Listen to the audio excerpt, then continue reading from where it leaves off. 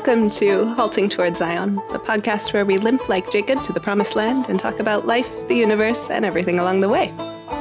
I'm Emily Maxon, here with Greg Uttinger and a few guests who will introduce themselves shortly. Last week, we finished up our three-part discussion on the Trinity. We talked about how God is in himself interpersonal and sustains relationships in a structured way with promises.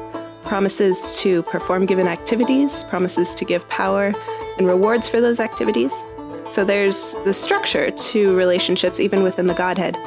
And today we're going to sort of continue and step past that with how God structures relationship with us, his creatures. But let's introduce our friends. Brian, you've been with us before, but remind us who you are. Hi, my name's Brian. I'm longtime friends of pretty much everyone here except for the new person who's joining us. California resident, native, not a fan of avocado toast, though. We're not that far gone. Yeah, that's me. Really? No avocado toast? Do you have something against avocado in general, or just yes, actually, avocado toast? But, yeah. I know it's not. Hey, same, it's an actually. Unpopular opinion. I'm glad that you are also of the faith. People are always like, "What? You don't like avocados, but you're from California?" And I'm like, "No, avocados are gross." They are. Anyway, we could go on. Anyway, Alice, what is your opinion on avocados and the toast thereof? Oh my goodness. Well, I'm going to be the unpopular opinion here, I think, and say that I definitely love avocados.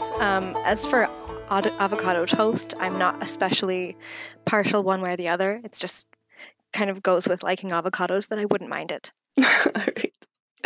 And where are you from, Alice? I am from South Carolina. But I am here in the DC area, and for those who don't know, I am friends of the Maxons, so just from the area, and I'm excited to join the discussion and learn a little bit tonight. We're excited to have you. Thank you. So, Greg, what is a covenant? You know, if you ask any dozen theologians that question, you're probably going to get a dozen answers. Everything from an agreement to something far more detailed.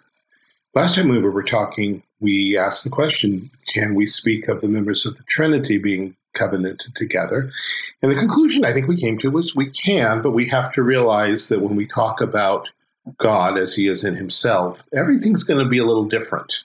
God does not think or understand or love the way we do. He's God. And everything that we do and live out is analogical. He's the archetype, we're the image. So when we start talking, we don't have to come up with a definition that includes him, except in the most broad sense. And you've already sort of done that. We're talking about fellowship. We're talking about communion with goals in mind, not just friends who hang out and play rook or something because they've got nothing better to do, or watch Princess Bride because there's not much better to do, but actually have some kind of purpose. And eventually we're going to be talking about the name of this podcast, Halting Toward Zion, and what in the world that has to do with covenant. But in the meantime, let me read you a few verses from Psalm 105. Apparently people would like us to cite our references and slow down. The psalmist says this about covenants. Speaking of the Lord, he says, he hath remembered his covenant forever, the word which he commanded to 1,000 generations, which covenant he made with Abraham, and his oath unto Isaac, and confirmed the same unto Jacob for a law, and to Israel for an everlasting covenant, saying, unto thee will I give the land of Canaan, the lot of your inheritance. And there's more, but notice all the synonyms. We're talking about the covenant, but it's a word that God commanded. He commanded it to 1,000 generations. He also calls it an oath. He calls it a law. And he comes back again and says it's everlasting and ties it off by saying its substance is an inheritance. Now, people have argued about whether or not you can nail down exactly how many parts or facets or dimensions a covenant has. I think you can. But that's not the main point here. The Bible gives us a number of things right there we can work with. I'm going to say 5, and there's a theological flow here. And once we see that and we begin looking around the Bible, we start running into a lot of things that come in 5s, like the Torah, for instance. But we have God who is sovereign, the God who issues a law and makes commandments. We have the idea of him making it with a person or a representative. We probably should talk a little more about that. It's called a law. It's called promise. So God promises that he will do things. He requires us to do things. The word oath shows up when people cut covenants. They swear self-maledictory oaths. I will do this, and if I fail to do this, may my body be cut open, my entrails poured out, and my flesh fed to the birds of the air and the beasts of the earth. And finally, it's to 1,000 generations. It's to believers and their seed after them. Of the words that we've used at our school have been lordship, representation, stipulations, oath and blessing, or oath and sanction, and continuity, succession, inheritance. You can use other words, but these ideas, these theological realities, these ways that God pulls us into a relationship with himself and to one another, show up in all the covenants that are labeled covenants in Scripture. So we have some common material. We have to be careful of not making them airtight, because the psalmist here sure didn't. The ideas flow one into another. You're making an oath to call down sanctions about an inheritance, and you're doing this as a representative of the sovereign God who's spoken to you in his word. You get the idea. So the purpose of all these points, of all these facets, are united in that there's a legal and personal bond that's being created. A legal and personal bond. I think I wrote that in one of my syllabuses someplace. You probably did. I probably stole it. Personal in that it is not merely an external requirement of duties. To make it simple, marriage is not about keeping a list of rules. Church membership is not about a list of rules or checking off boxes. There is true relationship, which involves personality, love, commitment. But God structures this. He does not leave it to the impulse of the moment. He does not leave it to sentiment. He doesn't leave it to passion. How do I feel right now? Am I still married today? I don't know. How do I feel about this? He does not do that. Am I a loyal citizen of the United States today? I don't know. How do I feel about the president? Let me check before I answer that question. Covenant loyalty is something that either God imposes, depending on the nature of the covenant, or that we freely pick up, or God creates the covenant institution, and we sometimes have a choice. You can choose to marry this person or that person, but you don't get to redefine marriage. You can be a citizen of this nation or that nation, but you don't get to define the nation, the whole idea of nationhood and civil government. And most certainly, you don't get to redefine the doctrine of the church. You can belong to this church or that church, but if you are born again, if you come by faith to Christ, God puts his people, he engrafts them into the church. He adds to the church those that are to be saved. So that's at least a general starting point. Yes, it's an agreement. Yes, it's kind of like a contract, but the issues are life and death. It's a bundle of being bound up in a bundle of life with the Lord. And there are the most important covenants of Scripture we think of in terms of our salvation, being a little selfish, that we want to know, how am I related to God? The evangelical line, do you have a personal relationship with Jesus? Well, you know what? Everyone has a personal relationship with Jesus. They either personally love him or personally hate him, but there's no neutral ground. That opens the door to another discussion later on. But we are covenant creatures. We are either covenant keepers or covenant breakers. The other thing I think we have to throw in here is covenant is inevitable because of everything we've said up to this point, because we can't be God, because he's the creator and we're creatures, because there can be no crossing of that metaphysical boundary. The only way God can relate to us personally is by covenant. Now, he can run the universe, he can declare our destinies, but if he's going to talk to us or love us, it's going to be by covenant, not by mystical interpenetration. We don't get to rise to the level of divinity. We don't get to be God. And so he condescends to this thing, this relationship that we call covenant. Relationship, yeah. At school, a couple months ago, I guess, one of the teachers said, "Hey, Greg, I just had an idea. Is it all right to call a covenant a relationship?" Oh, no. Yeah, I hope I wasn't rude.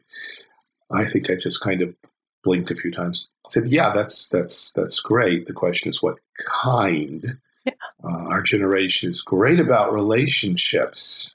Facebook, I don't know if all social media has it. I imagine it does. Are you in a relationship? What in the world does that mean? I mean, on one level, everything in the universe is related to everything else. We have the same God. We exist in terms of matter and three-dimensional space, time, so on.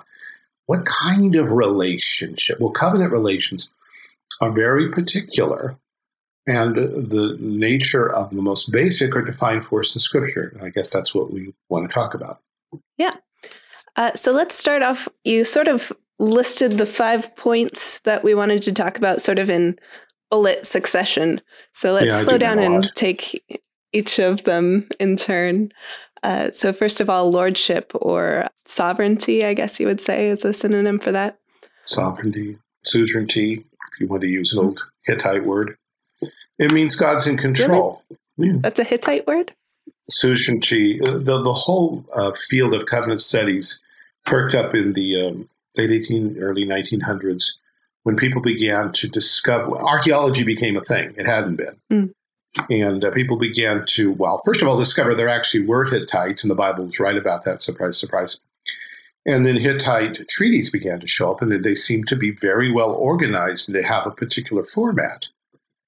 And theologians began to say, well, look, maybe this is where the Bible got its ideas. But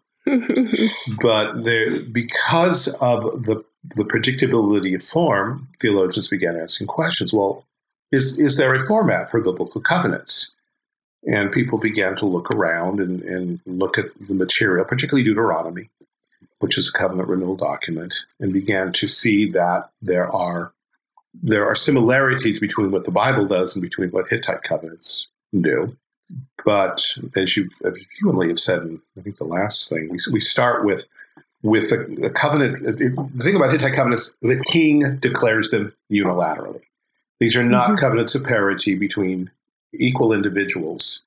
And so when we talk about a covenant that God makes or that we make with an appeal to God, God's in charge. He's God. That one's automatic. We shouldn't have to think about it. Unfortunately, we do need to think about it because we're sinners and we don't like God to tell us what to do. But that's the starting point. God is either the originator, covenant of works, covenant of grace, marriage, church, civil government. So the example of that would be in the marriage ceremony, we are gathered together in the sight of God. Yes. And usually there's a reference to Jesus who adorned marriage by his first miracle of Cana in Galilee. That's not just a passing, wow, isn't this a neat coincidence? That's a reminding that both under the old covenant and the new, God is the Lord of marriage. I remember a young friend of mine who had just recently come to Christ and was listening to, this is ages ago, was listening apparently to some kind of tape I had done, I don't know, the Heidelberg Catechism or something. And she said, yeah, I didn't, before today, I didn't understand that marriage was for the glory of God. Wow, I'm glad you understand that now. It just didn't occur to me that somebody would name the name of Christ, even as a very young Christian, and not understand that God's the Lord of marriage and ordains what marriage is like. And yet today, kind of an important thing. As I said earlier, we don't get to reinvent marriage. God defines it. He's the Lord of it. So we could take this through church and state, but I assume you want to keep it simple for now. Yeah, we need to keep moving. But I mean, that is an easy mistake to make, I think. Like, even if you've grown up on the Westminster Catechism that says before anything else, everything is for God's glory. Man's chief end is to glorify God. Like, it's easy to know that answer and then think, does that mean the way that I arrange my house is for the glory of God? Does that mean the way I drive my car is to the glory of God? Because we might need to talk about my road rage. Well, and of course, the biblical answer is yes. Yeah. But then the next was, well, what does that mean? What does that look like? Is there a list of rules in the Bible? Well, that's a long discussion. Yeah. But before we get to the list of rules, when God represents himself to us, he historically speaks through a person. He establishes a chain of command, a system of revelation. This is God's nature. The Father reveals himself in the Son. The Son is his very image, the brightness of his glory, the express image of his person. And so when God comes to us, he introduces the concept of mediator. Now, ultimately, the mediator of all covenants is Christ. And this is the ongoing theme of Scripture. Everything is in and for Jesus. But then within human relationships, that doesn't stop. God sets up a chain of command. And here in marriage, you can talk about the relationship of husband and wife, and then parents together, over against children, over against pets and the house and the yard and all that. But there is a flow of authority. And this point is going to bring us back to, okay, so I'm a father. I need to know how to raise my children. How is it that I get this from God? And this is where we start talking about the doctrine of Scripture. God communicates, reveals himself in Jesus, but Jesus reveals himself in his written word, which on the one hand we all have, but then he also gifts particular people within church, within family, even within state to interpret, apply. And the rest of us are to be in submission, and yet not in an absolute sense, because they're not God. And there's a whole lot of discussion that can go on there. It needs to go on, lest we make huge mistakes. But we can at least set this over against the pagan idea that I reach out and touch the infinite, I become God, and every decision I make, every thought I feel in my heart is now divine and beyond question. That's not biblical Christianity remotely, although it's very popular today. So that's representation or hierarchy. The next point is stipulations, or I guess you'd say rules or duties, what we are to do and what we are not to do. In the case of marriage, you'd have all of the to love and to cherish and sickness and in health and all that. Yes. When we say rules, it's easy to misunderstand. I've opted for promises and requirements. That's better. Yeah. I've also sometimes say rules and tools, depending on what we're talking about. When you're talking about people, I think we need to talk about the promises and obligations. Otherwise, it degenerates really fast into a list of do's and don'ts. Biblical wisdom, biblical morality is far beyond, have you kept this, yes or no, check off the box. Have I loved my neighbor? Yes. And who is my neighbor? I mean, it was those kind of things that provoked Jesus to some of his most profound discourses. What does it mean to have kept the commandments? I've kept all of these from my youth up. Really? Mm-hmm. Go sell everything you have, give it to the poor, come and follow me. I'm not sure about that one. But let me also introduce the word tools here.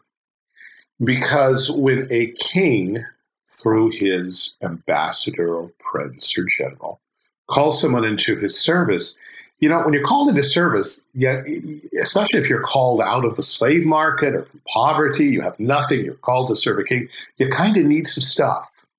When I got my first job at Sears, I worked in the shoe department. They gave me a little name badge. You think, that's really exciting. Well, what it meant was that I could walk into the back without being stopped by security. You go into the stock rooms, the storerooms, the back offices and such. It was an entree into all kinds of things that other people did not have. They gave me a number. Yeah, which allowed me to access. I'm not a number. Yeah, I was waiting for that. They gave me a number that allowed me to access the brand new technology called computer cash registers. They gave me a handbook of all the codes that would allow me to access that machine. They gave me this little stupid-looking mustard-colored vest that, again, marked me off as their employee, and all other employees would know that I was such and would respect that fact. And I'm sure they gave me one or two other things, which enabled me to do this job, to act on their behalf. I could take money. I could take hundreds or thousands of dollars from complete strangers because I had these things that marked me off as their representative. These were tools I needed to do the job. We also had paper sacks, plastic sacks. They were still legal in those days. Tape of various sorts. They still are in places other than California. In the free realms. Yes. We The had United stock. States of America. We had stock and merchandise to sell. They gave me tools in order so that I could perform the function they had for me. These were a blessing. These were a positive thing for me. It gave me status.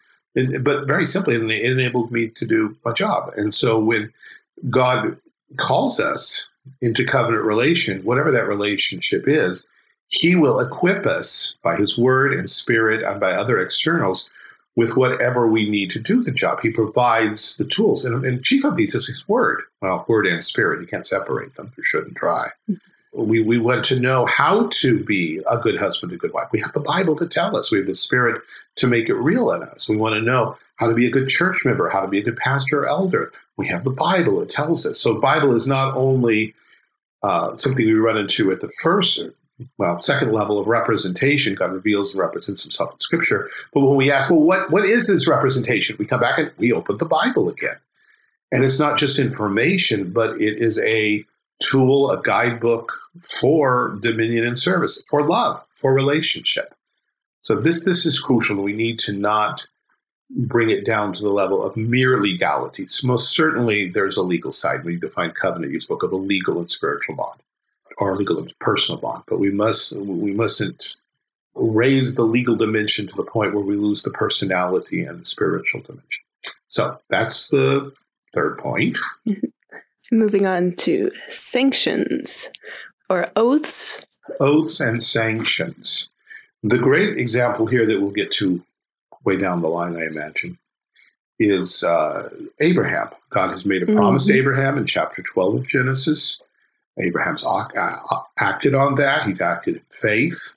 We've had the doctrine of justification by faith introduced in chapter 15. But then God formalizes this by a very odd ceremony. But it wasn't odd in the ancient world. God tells Abram to take a bunch of animals, sacrificial animals, cut them up in bloody pieces, and create a path.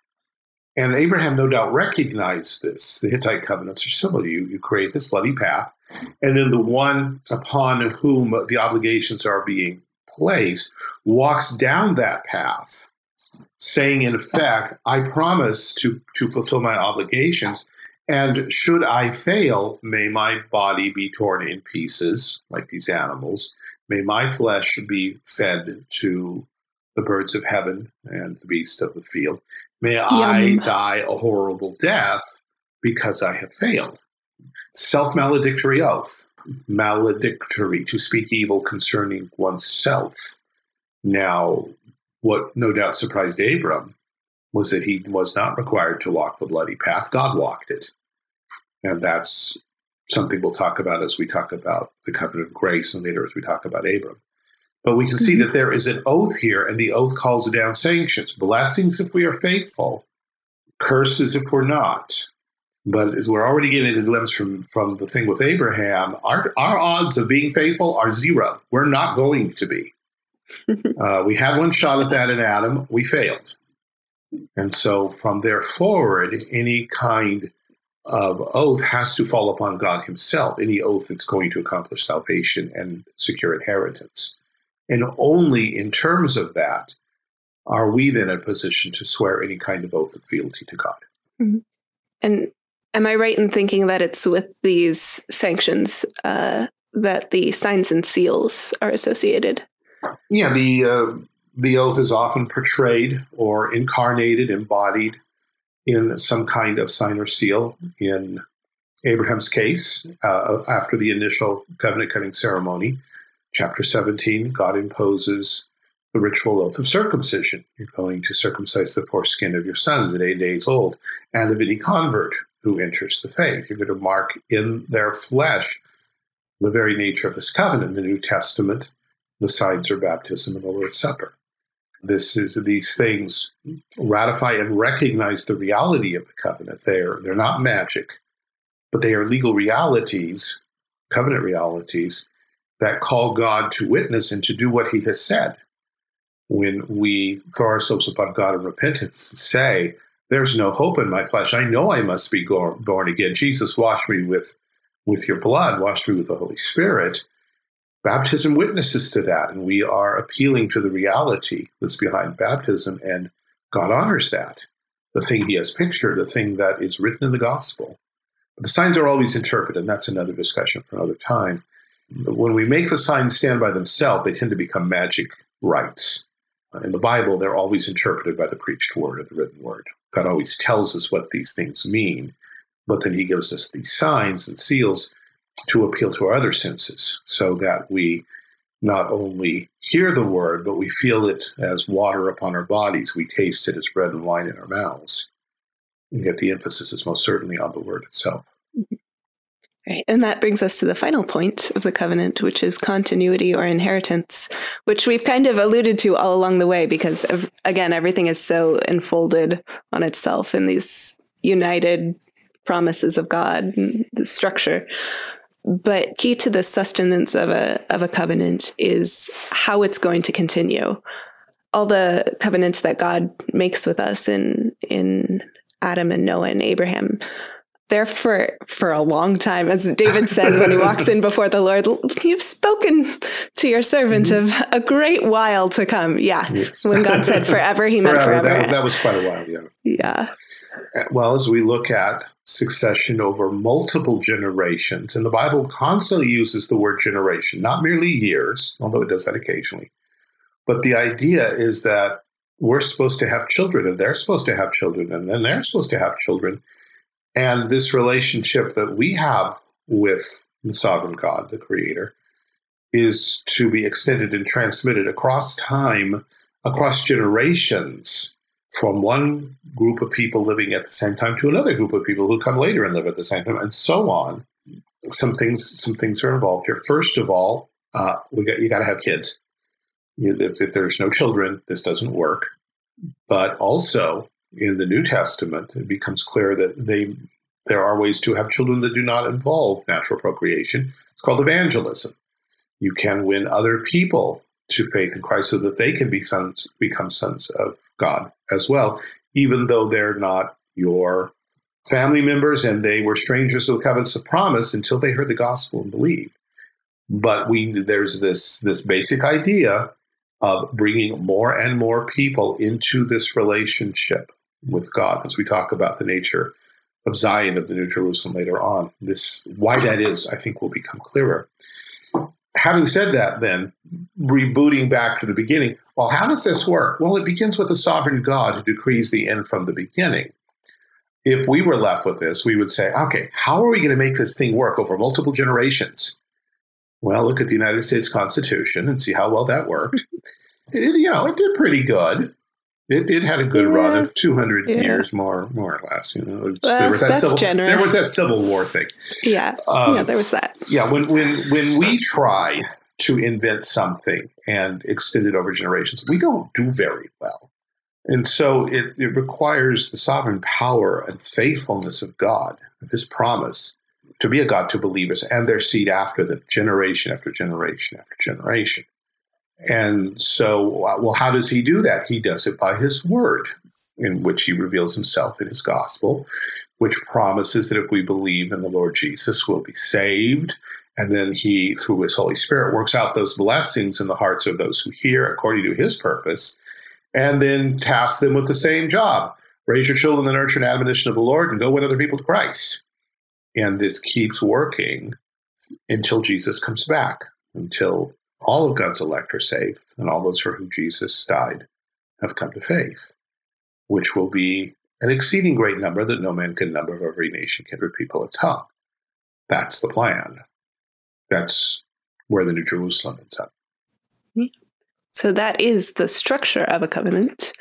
This is a good time to pause for questions and tea.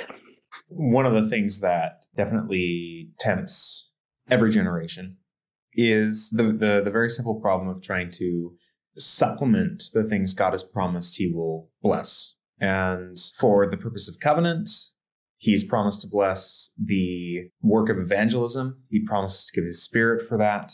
And in the act of child rearing, the same thing applies, even if it's not your biological children, in the act of adoption or in the act of mentorship.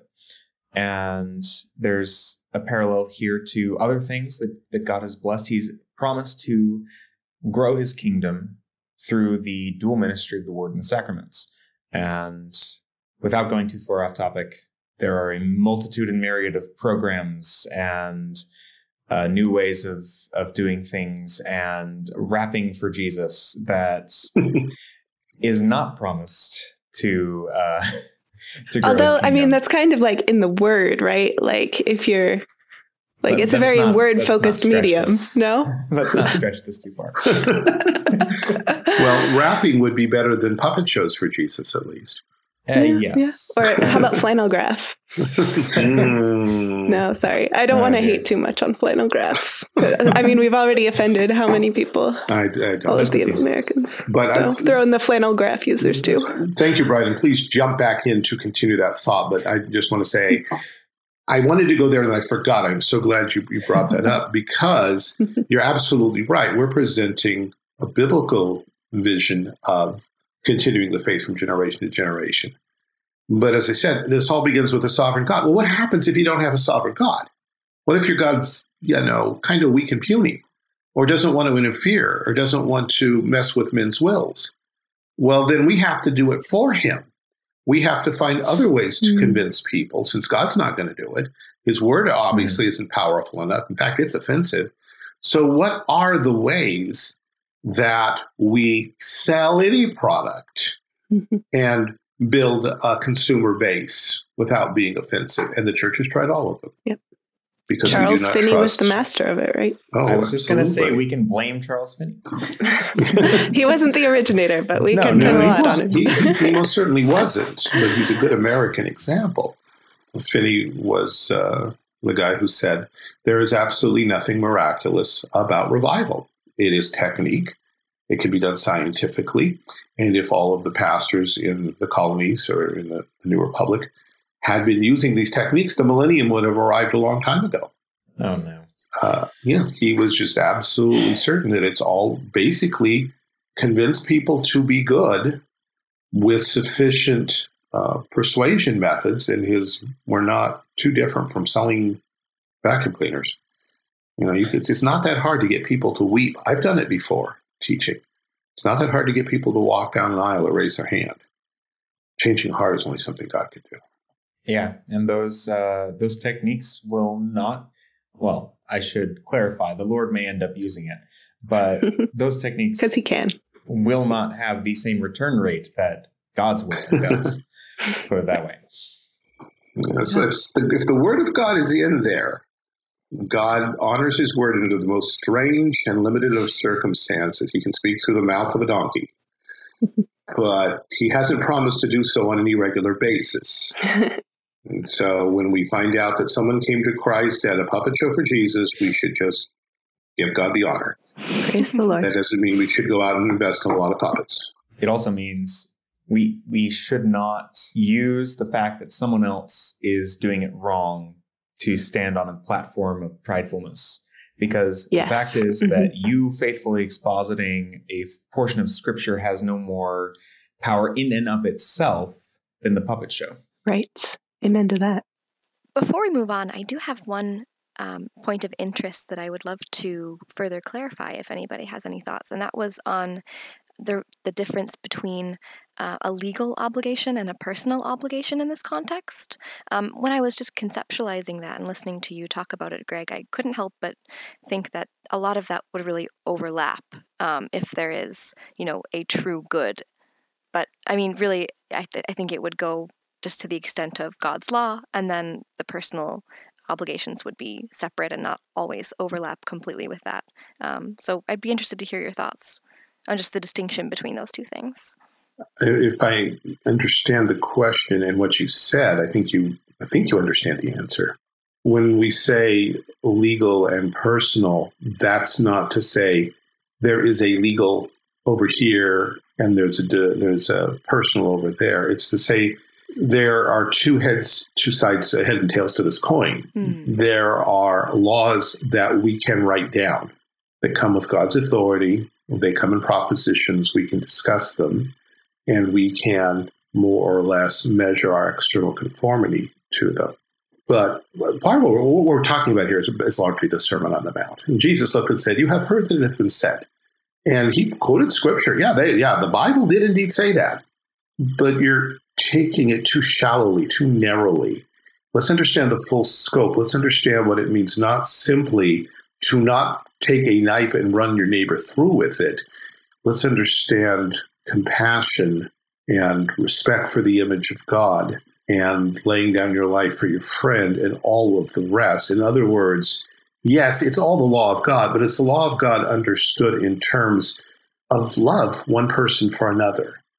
But if we just start with the personal, then we run the same thing. So as long as I'm loving somebody and being committed and being there for them, but wait, now we need to say, well, what does that look like? What does that mean? What are the rules? So in saying legal and personal, and I think that's my formula, and I won't, it's not inspired, but I think it's true as far as it goes.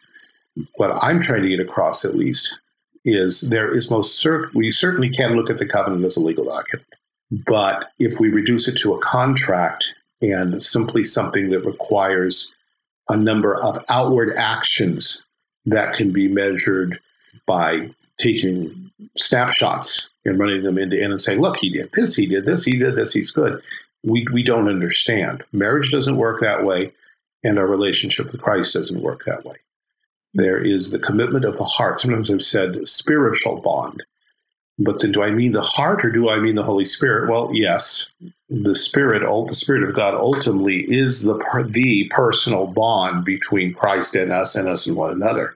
Well, his Spirit dwells in us and in him, so that we are bone and bone, flesh of his flesh. We are members of one body together, and it reaches to the heart. So whichever phrase you want to use, I say these aren't inspired definitions. But that's what I'm trying to get at. Does that help? It does. Yes. Thank you for that. And I'll add to that as well. One of the pitfalls that is ever present is the temptation towards legalism, of course. So describing this aspect of covenants as being legal and personal, in addition to defining strictly what you can do and what you can't do in so many words, thou shalt not kill. That is pretty straightforward. There's also the personal element that it's more, or it's talked about more in the epistles, especially by Paul, that what is not sin to one person but is sin to another those can both be true at the same time because they fall under the umbrella of Christian liberty. So it's not as simple as just saying some people sin when they do X. Therefore, everyone should avoid doing X because it is sinful for those few people. The personal element comes in when you say this person should not do this because it is a sin for them. Maybe drinking alcohol for them leads them invariably to drunkenness. And so they should avoid that, or it infringes upon their conscience. In such a situation, being with that person B, for whom drinking is not a sin, should refrain.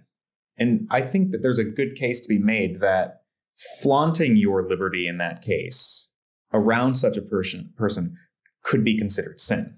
But it's not, the inverse is therefore not true that person B drinking at all is always a sin now. What you're talking about is wisdom. And I think that's absolutely excellent, Brian. I hadn't thought about it in that context. But that's what we're talking about. We're talking about what if these conditions enter in? What happens when two commandments seem to be at odds with one another? What if my brother is a sinner and so am I, but we're sinners in opposite directions and our sins are getting in the way of our fellowship? What then? There's a lot of what ifs where we have to work it out in real space and time with real people, and we can't just throw it off on the abstract principles. I think you've given a good Pauline example of what one thing that can mean. I think that's excellent. Yeah, that definitely helps as a visual aid to put that in context. I'm glad it wasn't just incoherent rambling. No, thank you. Yeah, I was thinking about this in the context of marriage, that David and I have a legal relationship, but it would be so silly to call it only that. We have personal bonds as well, and I think we all know marriage doesn't really work if you have only personal bonds and no legal relationship. Yeah, it's just or a scrap the other of way paper. around. Yeah. Right. Well, back in the 60s, that was the plea against marriage. I don't need a bond, a piece of paper to show that I love you. Yeah, you do. No, you don't. But you need a piece of paper to show that you're married. Yeah. Because loving someone and being married to them are not the same thing. And we need to have serious conversation about, well, what do you mean by love anyway? And often admit, I feel really good about you until somebody better comes along. When in those cases, we have the legal bond that says, yeah, how you feel right now doesn't matter. But in the long range over marriage, it actually does. And the Bible is full of commandments about loving one another and being ravished with each other's love and enjoying each other's beauty and bodies and all of that. And yet it doesn't get too specific or too graphic. We would help. In my family, we love eating each other's food. That's a thing. I'm sure there are marriages where that's not a thing, and people go out for dinner almost every night. But that's part of our personal bond, because I recognize in my wife something, and I'm picking one obvious thing I can talk about in public. That's one obvious thing where we can delight in each other and share and grow together, and it pulls us closer together, and it's pulled our kids in after us, because we all like to cook. People ask us, what do you mean the dinner takes 2 hours? Well, you have to get the food, and you have to make the food. You have to kibitz over the food, and then you have to eat the food, and then all these conversations that sidetrack us into all kinds of things. And then there's family devotions in there toward the end and prayer. And then there's cleaning up, because generally everybody does the dishes except me, because they won't let me. My girls are sure they know the only right way to do dishes, and they may be right. But that whole thing is part of the personal side of commitment and sharing a life together. And that can't be reduced to a mere law code, because someone else, I've said we do this. Not everybody does this. Some people, it's art or books or water skiing or spelunking or whatever. But there's more of that personal interchange and growth together. It's very important to covenant life, which is why every family is different, every church is different, every nation's different. Lewis has some things to say about this, and I think his strength. And I wish we had time to get into them.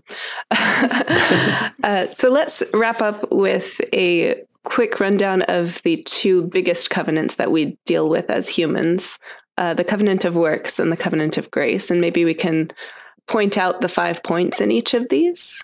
We come to the Adamic covenant. It's been given lots of names: the covenant of creation, the covenant of works, the covenant of life. The Bible does not exactly give it a name, to the point that some people have said that's not even a covenant because the Bible doesn't call it one.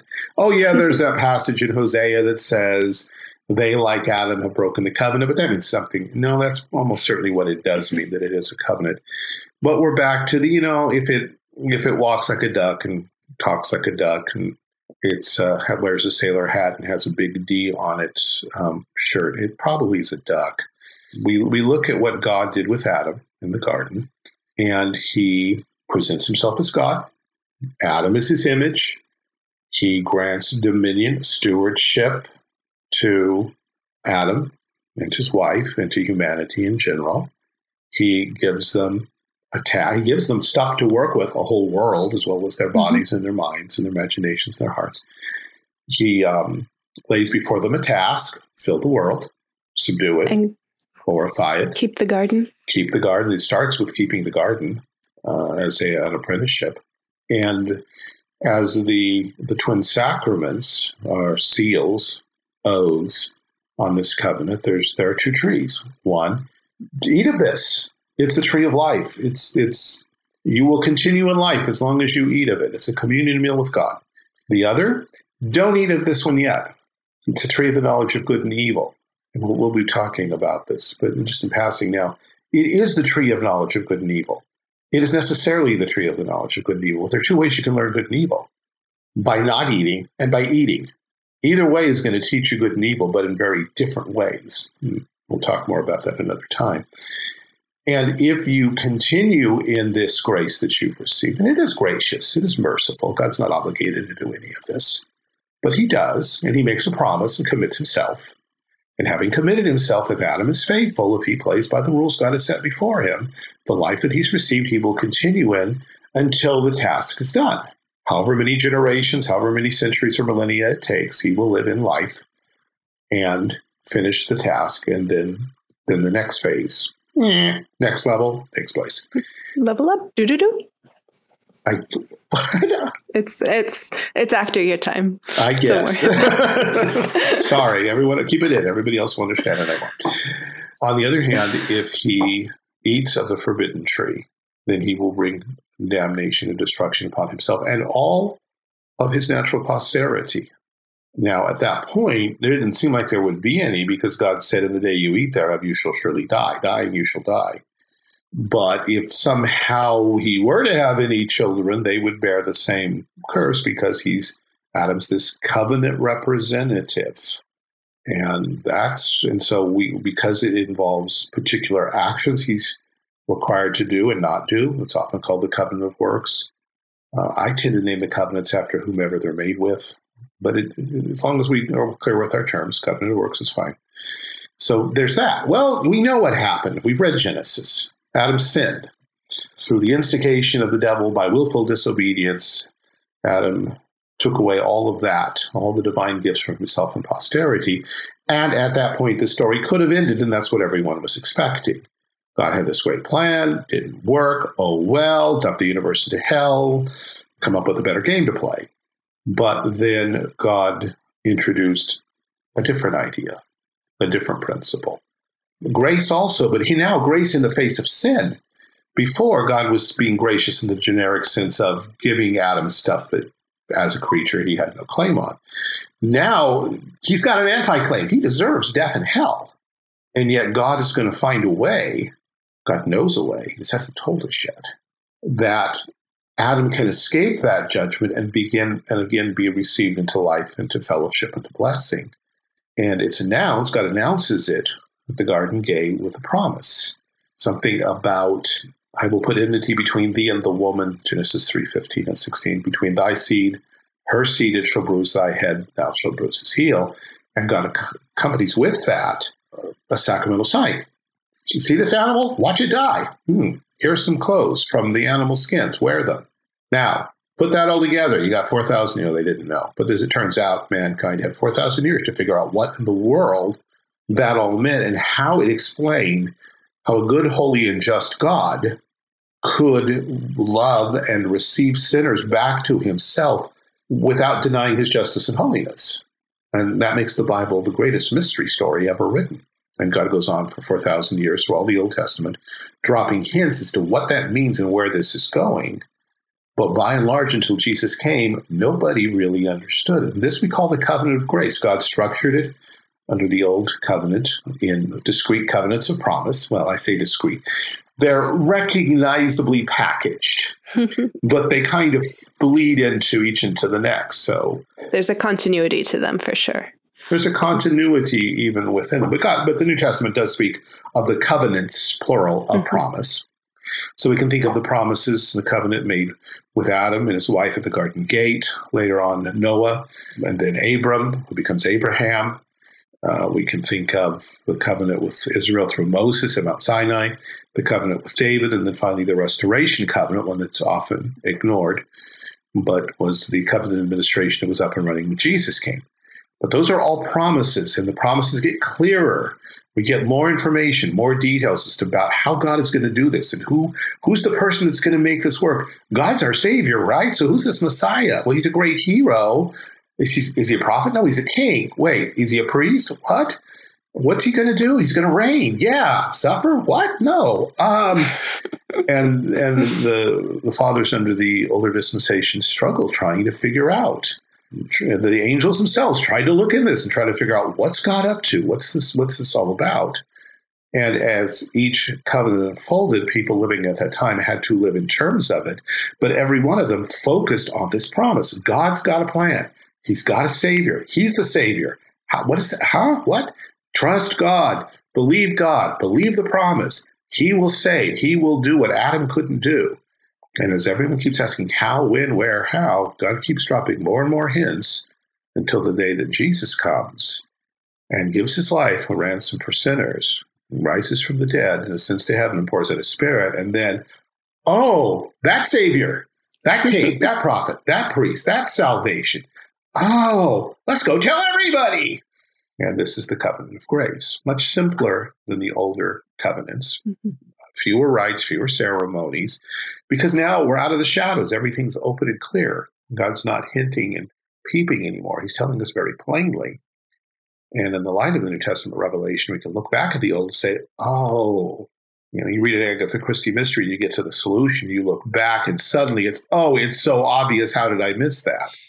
But along the way, it wasn't that obvious. God hid the mystery of Christ for 4,000 years. But looking back, we see it so clearly. And that's a taste of covenant theology.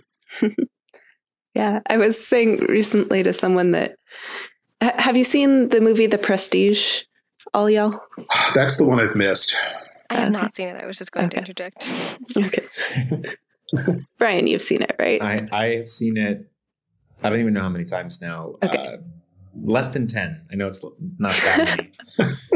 Well, it's just such a... I hear you saying we should see it. Yes. Not necessarily. I mean, David says yes. I don't love it, but it's an exceedingly well-made movie. But what makes me think of it in this context is always that the movie is about magic tricks. Mm-hmm. And the movie is also one big magic trick. And so as you rewatch it, you see, oh, of course, how did I not understand this from the very beginning? And yet you keep coming back to it. And every time you watch it, you see more. And reading the Bible is like that, seeing these covenants. Oh, yeah, they're all the same covenant. It's just one big covenant. Oh, wait, no, but there are 7, but there are 1. But so it's a marvelous experience. Definitely. And I think that's all the time we have for today. We've shortchanged the covenant of grace.